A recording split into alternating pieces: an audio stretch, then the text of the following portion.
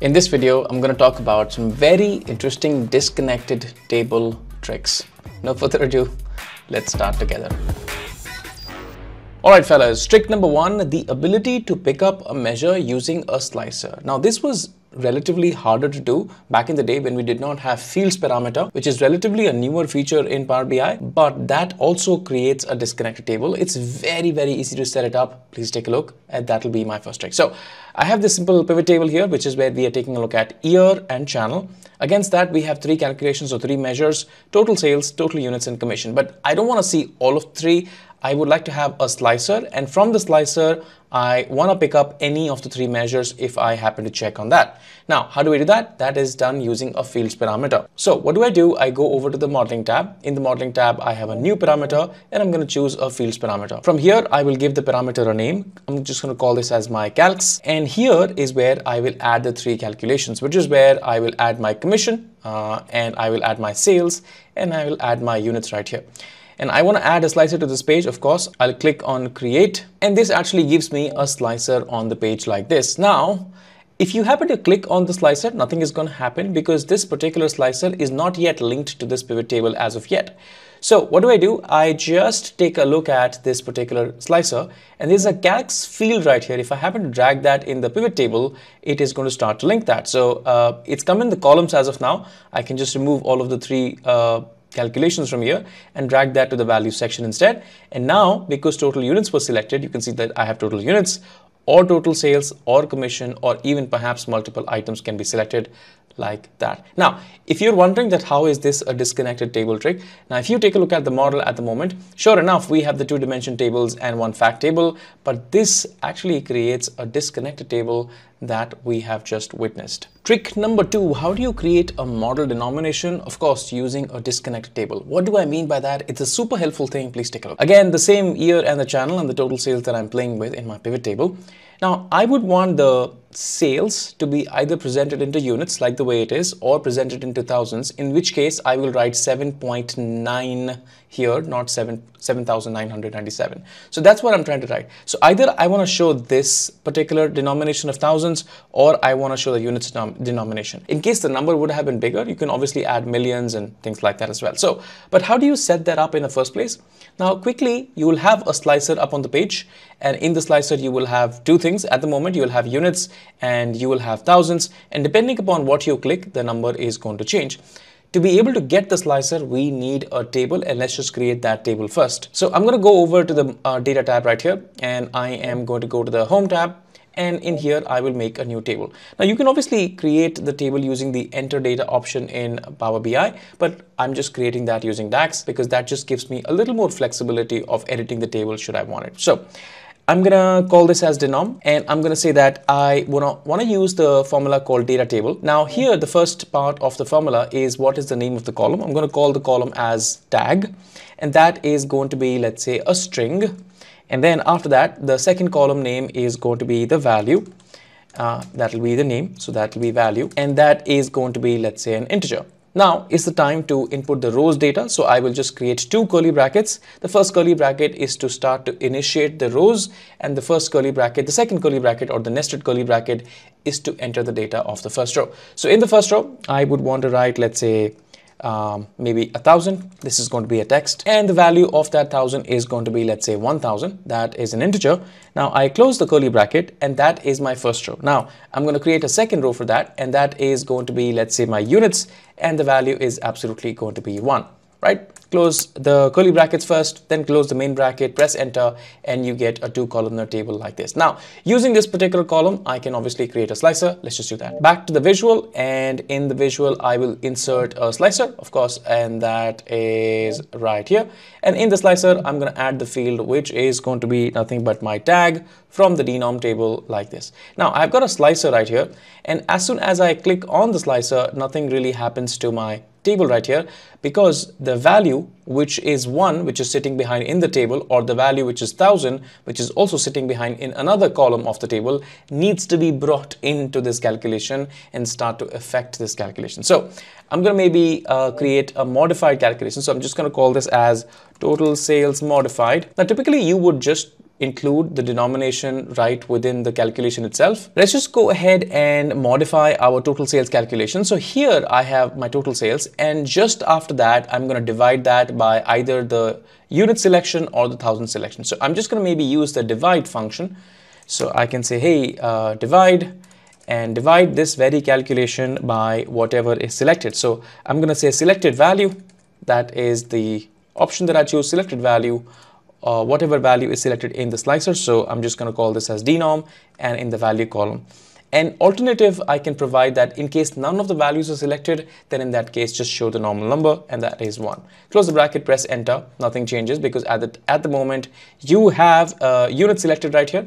And if I change that to 1000, you're going to see that this number starts to show like this. Now, obviously, it should be 1 decimal, and I can do that. So I can just go right here and make this as 1 decimal.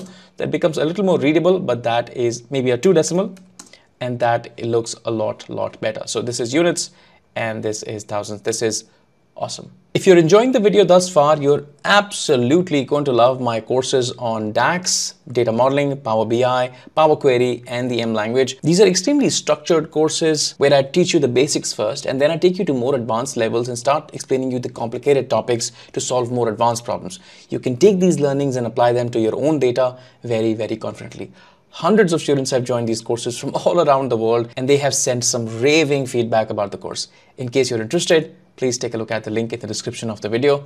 I'll be welcoming you in the course very soon. In case you're a senior professional and you would want this work to be done rather than yourself wrangling with the data and trying to write some DAX code by yourself, you need some professional help to be able to build your reports and automate all of the data and Excel and Power BI work. Please do not hesitate to reach out to me on my email below, and my team is going to set you up real quick. Trick number 3, this is going to blow your minds out in case you haven't seen that before. Now, I have this simple pivot table, a little longer one this time. So I have year, and then the week, and then the total sales right here. And what I would like is to build a slicer, and in which I would have obviously the weeks. So let's just say that if I say week number 6, and if I select that value, my table should just limit up until here, and none of the further numbers should just appear, and that's my table. In case I, let's say week number 10, I just pick up that, then the table should just limit here, and none of the values should show up further. This is insanely helpful for some peculiar scenarios. In case you want to limit the table until a certain value, this technique is going to be super helpful. To be able to do something like this, what we would need is a table, which is where we would need to have a year selector and the week selector. Let's just go build that table first. All right, I'll start off by creating a new table, obviously in the home tab, and a new table. I'm going to call this table as weeks disconnected. And the table that I'm trying to build would look something like this. So I would obviously have the week column. I would have the week sort column because the week is a text, so you would need something to sort it. So week sort column is something that I would have. Since the weeks could be duplicated in multiple years, same weeks can be in 11 and the year 12 as well. So I would have the year column just to classify. And I also want to have the largest date of the week in that year. So let's just say that if you're talking about week number 1, and let's say any particular year, let's say 2012, then assuming that the largest date is 1st of January, so 7/1/2012, that's my largest date of that week, is also something that I would like to display it until that period. And that's how we will limit that particular date until that time. Okay, so enough talking. 4 columns, week, sort, year, and the largest date. Let's just go for that. So I'm going to go ahead and start to write the summarize function. And I'll say I want to summarize my calendar table. And the 3 columns that I need is the week. I would also need the week sort. I would also need the year. These are the 3 columns that I need. And if I actually press enter, I sure enough get that table, but I haven't gotten the last date of that week or the max date of that week. Let's just go ahead and start to add that as well. So I'm going to go ahead and wrap this around the add columns function. So I'll say add columns. So I'm trying to add a column to this 3 columnar table, and the column that I'm trying to add is a max date column. And the max date is going to be the max of the calendar date. Close the bracket and press enter. Now at the moment you're going to see that all the dates are the same, which is 31/12/2012, because it's literally finding the max date of the calendar table. But that's not what I want. I want this particular context, the context of 2011, and the context of week number 27. If these two contexts are applied to the calendar table, then what's the max date? To be able to do that, I need to have a context transition, and for that I will use the calculate function around that. Now, if for some reason you don't understand this context transition thing, I would highly recommend that I have done multiple videos on context transitions. I will link all of them in the comments below, and I will highly recommend that you should take a look at context transition as well. All right, so now that we have the correct answer, the 4 columns created, this is a disconnected table. If you take a look at the back, this is not connected to any other table, which is right here, weeks disconnected, and we will use this disconnected table to now build a slicer. All right, in the blank page right here, which is where I will right click, I will say add a visual, and the visual that I want to add is nothing but a slicer, to which I will add the column that I have just created, which is the year column. One is going to be that, so weeks disconnected year, that goes in here. And then the second thing that I would want to put in the slicer is going to be nothing but my weeks. So my week is right here, that goes in right here. Now, if you take a look, we have the ability to pick up any particular week. At the moment, it's not sorted, so I'll just quickly go back and sort the data.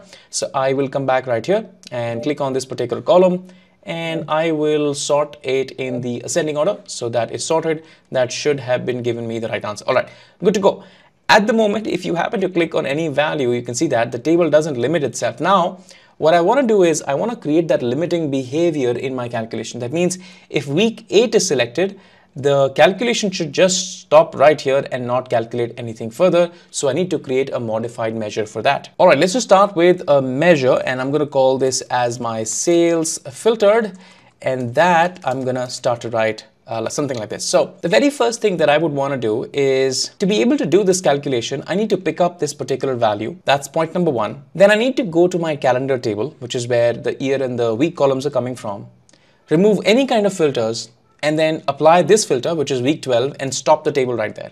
Now I am going to get all the weeks from 1 through 12, and then I will use that as a filter to my sales table. Well, you'll see once I write the measure. So I'm going to go ahead and start to first of all capture this particular value, which is week 12. So I'm going to say this is going to be nothing but my selected. Let's just create a variable. So I'm going to be calling this as max week date, and that is going to be the, let's just say, selected value of the disconnected table and the max date right here. Now this is going to give me whatever date that we have in the 4th column of the table that we have created, which is where we have year, week, and one of the columns is the max date.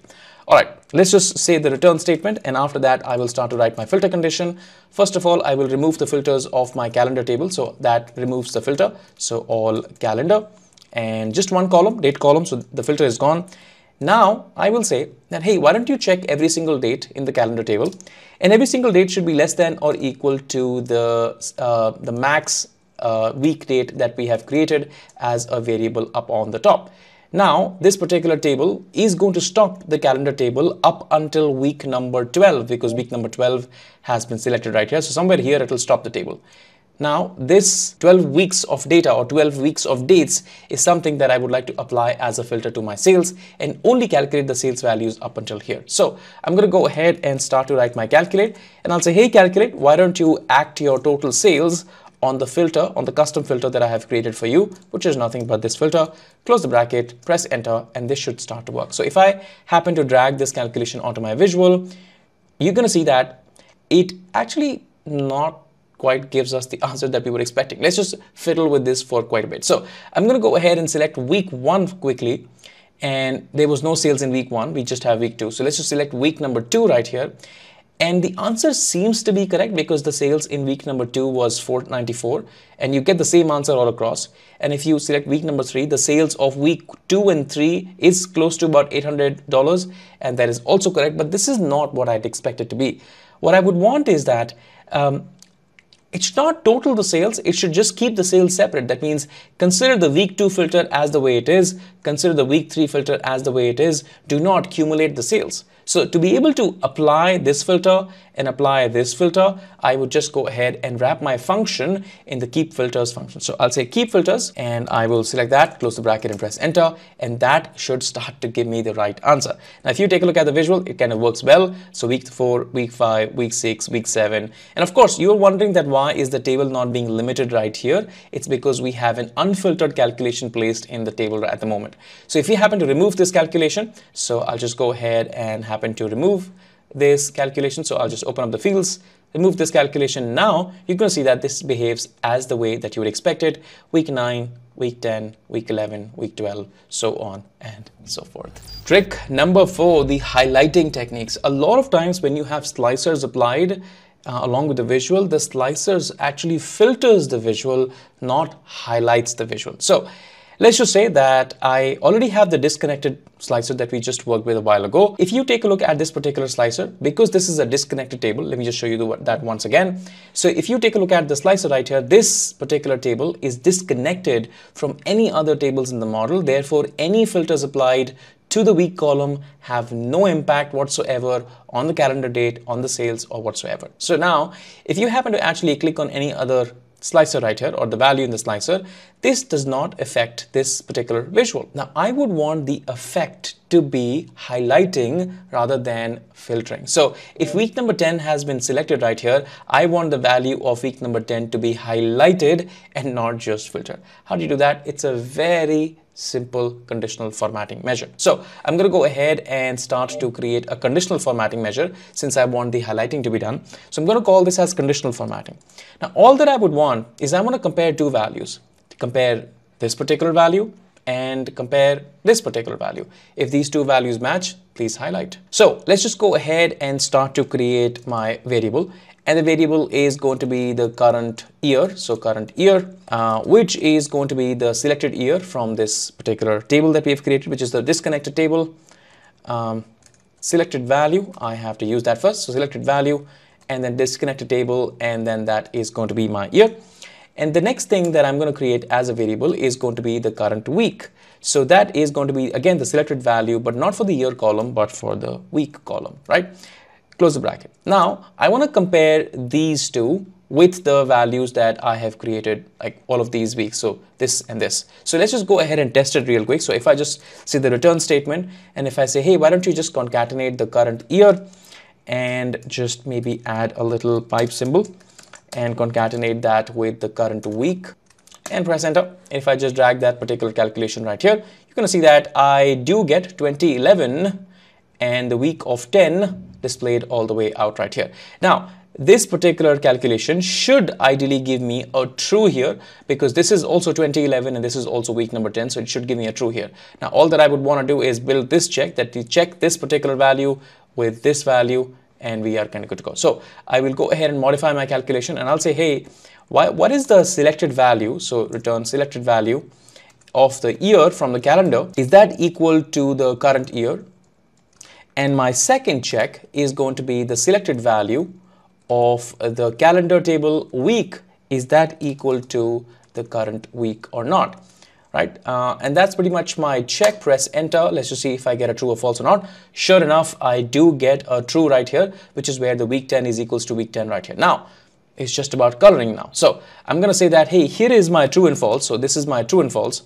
So if this happens to be a true, then please color it as a yellow or whatever color you'd like. Press enter, and this actually gives you yellow. Now, I've already applied conditional formatting, so it just turned yellow. But hey, in case you would want to apply that to the total sales column, I'll show you how. So you can just go right here, right click on total sales and say conditional formatting, the background color. And here I will say pick up the field value, which is nothing but my CF measure. Click on OK, and that also applies in here. Now, if you happen to change anything, it actually highlights and rather not filters.